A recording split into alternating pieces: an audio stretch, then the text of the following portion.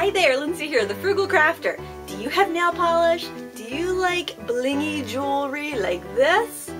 Well, I'm going to show you how you can make your own using stuff you have around the house, and it only takes minutes and it looks so fabulous. Today's video is sponsored by papermart. You can find them online at www.papermart.com. Now let's go to the table and make some fabulous jewelry. Alright, you can see on my table I have lots of stuff here because you can use lots of stuff in this jewelry. Well, I wanted to show you, this is an expensive dichroic bead. It is a fused glass bead made with dichro glass and clear glass. And hey, check this out. It looks very similar to the El Cheapo bead we're going to make today. Isn't that cool? And it's so easy. I'm going to show you exactly how to do it. You will need nail polish for this technique. And I'm just going to show you how I keep mine. This is just a crate from some plums I bought at Sam's Club a few months ago. But I keep all my nail polish in here because I use it in my craft room as often as I do to paint my nails. Which you can probably tell that I don't do a very good job or paint my nails that often.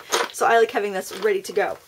So the first thing you want to do is take some clear gems. These are from the dollar store. You get about a pound for $1, and they come in different sizes. I've used some round ones here, some oblong, let's bring them up, some big circles and some small circles, and they'll all work, you know, depending on what you want to make them for. They may be a bit heavy to do earrings. I guess you could put them on a like a stud, a little post, and they'd be very cute.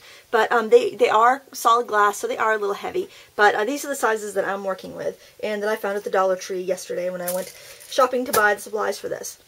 You're also going to want something to glue these on to after you're done. This is on a ring base, and these are inexpensive. You can order these from any art supplier. They're very, very inexpensive. I'd say they're probably about $1 a piece. They'd be more if they're precious metal, of course. And they're adjustable. I soldered, like this I soldered here. If you don't want to solder a jump ring on, if you do want to solder, you'll need copper foil tape, jump rings, a soldering iron. And I do have a soldering video. If you don't know how to do that, just go to my channel and you'll see it, the Frugal Crafter's channel. But if you don't want to solder, you can simply buy a bail like this. These are about $1 each at a bead shop, and then you could glue it on and you wouldn't have to bother with any soldering. And you can see that looks very elegant. I actually put a bird feather in that. Isn't that cute? Alright, so the first thing you want to do is select a marble. You want to find one that doesn't have too many blemishes on the back, but even if it does, you're not really going to be able to tell that much. And I would start off with like a clear, or something with like a clear with a little bit of glitter in it, something like that. You also might want to have some papers with small prints. These little ATC booklets have very tiny prints and tiny pictures that are great to include. You'll want a pair of scissors so you can cut those out. There was one that had a really, really neat piece of work. I'm going to take this because it's all like kind of Valentine words. I think it'd be fun to do a kind of a Valentine's pendant since it is that time of year. And we're also going to use this foil because that's what gives it some of this like beautiful kind of celestial sparkle in the background. So let me show you how to make this bead first. It's the easiest. We have our clear base, and we're going to coat it with some glittery nail polish. Always give it a good shake.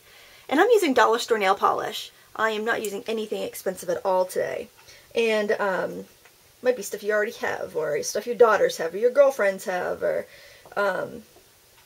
trust me, most women have nail polish. If you don't have any, just ask around. It doesn't use that much.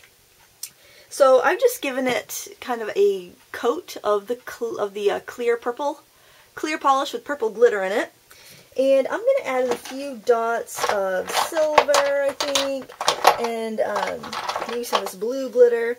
I'm going to use a blue foil on it, so I'm going to use any colors that would coordinate with that.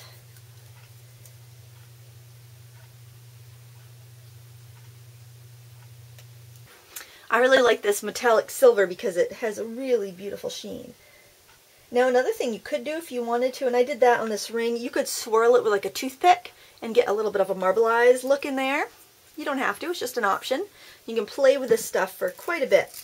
Then, since this polish is still wet, I'm going to press some of this foil on there gently. I'm actually going to flip the whole thing over so I can kind of see how it looks. Oh yeah, look at that. It looks just like a starry sky. Can you see that? Now I can leave this foil facing up like that. Actually, I'm not sure why I did it upside down, probably because I had my bead upside down already. And I can make some coordinating beads. Maybe I do want to make a pair of earrings, so I think I'll make them right now the same colors so that they'll match. So I don't have to try to remember what I did later. I know it's a very difficult process. I don't know if I'll be able to remember this. A little bit of this glitter. I have to say, glitter polish, nail polish, I don't like to use on my nails. It's very hard to remove, which makes it perfect for a project like this because you don't want it to come off. You want it to be stuck there good for a long time. So, stock up on that glitter polish. Actually, you don't need to stock up. They always have it. Just buy it as you run out of it. That's a better idea. Trying not to stock up on things that may, that may go bad. Luckily, your foil will not go bad. Alright, so I'm just going to set this on the foil and let it dry, and it will take quite a while to dry. Don't worry if it slips around like that, that's not a big deal. So this will make a beautiful pendant and 2 earrings, and you know what, I think a ring would be really lovely with that, so I want to do just one more so I can make a matching ring. Alright, now we're going to work on doing some of these with words in them, doing a little bit of a collage. So anything with a small print like origami paper or these little ATC books are perfect for this. And I think I want to do a little collage, make a pendant, and I think that I just want something small, so I'm going to look through this little booklet and choose, oh, maybe one of these little hearts. I think that would be nice. And just, you can cut it or tear it, it doesn't matter, it's whatever you prefer.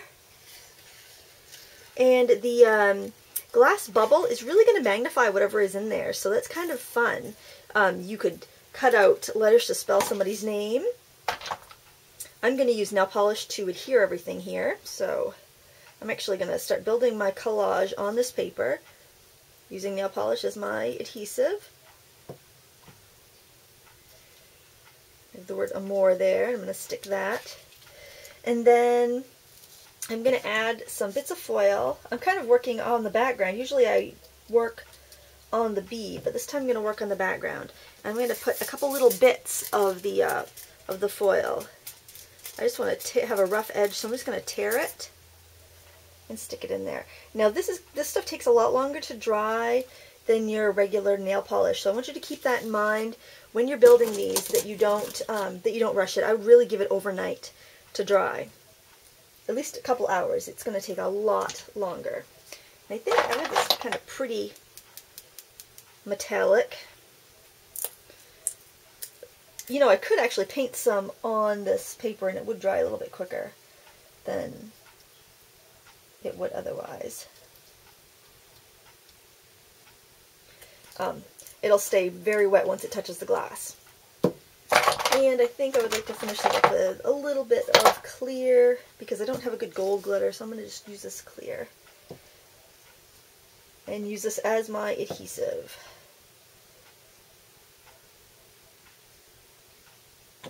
So I'm going to press that right on there. So really, there's not really a wrong way to do it. Now if you find that you've kind of covered up a word, you've covered up a spot that you want to show, I can squeeze from behind and thin it out. You see that's going to kind of push everything to the edge. So I can make out the word love and the word amour now. And I do have that lovely metallic foil in there, which I really like the look of. So the other bead we did was more of a dichro. This is more of just a kind of collage artsy style bead.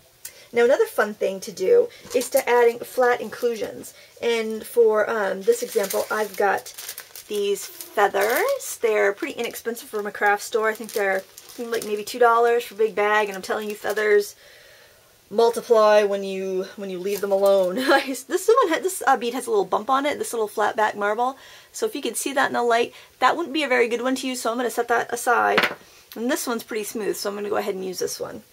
So you do have to kind of hunt through it a little bit, hunt through the bag of marbles a little bit to make sure you have the best ones. But they're so inexpensive that it's alright if you end up with a couple that you really can't use for this. Alright, so on the marble, where the adhesive or nail polish is there still wet, I'm going to stick one of these feathers, and I'm going to put the polka dot end down. And notice I'm not trimming anything yet. There, that's stuck in there really well, if you can see. I will cut this a little bit shorter, but I'm not going to trim closely yet. Now I could let this dry if I'm a little nervous about adding another layer, but for the video I'm just going to go ahead and add another layer. I'm just going to make sure to paint it on in the direction of the little feathery feathers. What are those called? Fletchings? I don't know. It's a fletching if it's on the end of a bow and arrow. Or at the end of an arrow, rather. I don't know what they're called. In the case of gluing feathers to jewelry. I don't know if that comes up. There may not be a word for that.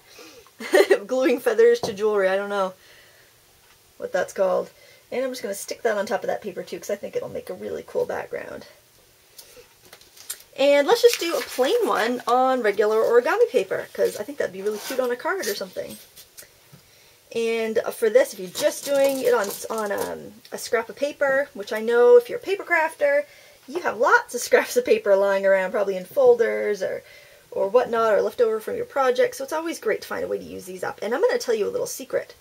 I took a bunch of these, and I used these flat-back marbles and just my paper scraps that I had left over. And I actually used glue because I wasn't using other nail polish, so glue was just fine. And then, let's pretend this is dry. So then after it was dry, this is not dry, but we're pretending here that this is dry. After it's dry, you go around and you cut them out, no matter what you're using for a glue, no matter, you know, what you did. If it has something like foil glued to the back of it, when you're done, you cut it out like this. But you let it dry first. This is not dry, but I'm just showing you. So that's pretty, isn't it? That'd make a really cute pendant. So what I did was I made a bunch of these and I glued magnets on the back, and I'll tell you what, those puppies sold like hotcakes, 50 cents a piece, and it took me 10 seconds to make. So it's a great way to use up your scraps. You can make beautiful jewelry. You can make pendants, earrings, necklaces, and what have you, and it's just a lot of fun, easy, something you can do with the kids, and I hope you give it a try. So there you have it, cheap and easy jewelry made with stuff you have on hand already. Thank you so much for watching, and I want to thank our sponsor one more time, PaperMart. Check them out online, www.papermart.com, where we make you look even better. Thanks for watching. Until next time, happy crafting.